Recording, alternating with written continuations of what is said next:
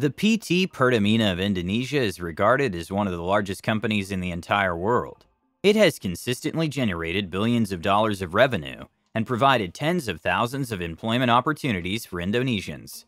In 2021, Pertamina reported a stunning 57.5 billion US dollars, a figure that triumphs any other Indonesian company.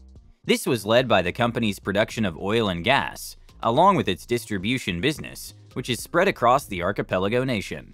Finally, while Pertamina is known for its oil and gas business, it also has operations within the renewables sector. The company has a big stake within the geothermal business and solar power to biomass and biodiesel. Most importantly, however, is that it also has been developing local-based electric vehicle charging stations.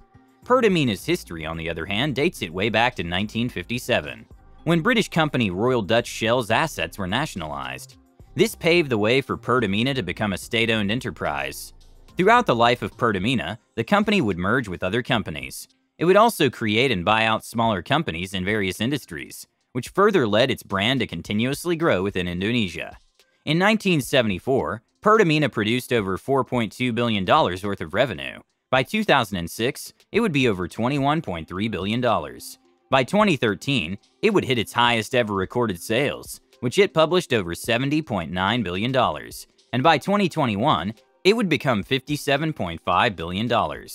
The collective contribution of Pertamina has paved the way for a huge miracle for Indonesia. Not only has it produced these big figures, but it has also produced energy, provided productivity, and enabled Indonesia to grow to where it is today. Its adaptation to renewable energy is proof that the company is also seeking to change its ways, to enter a cleaner world, and be less reliant on natural resources, a commodity that is known to be limited.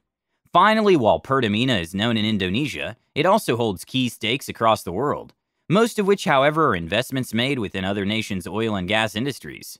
Anyway, what do you think?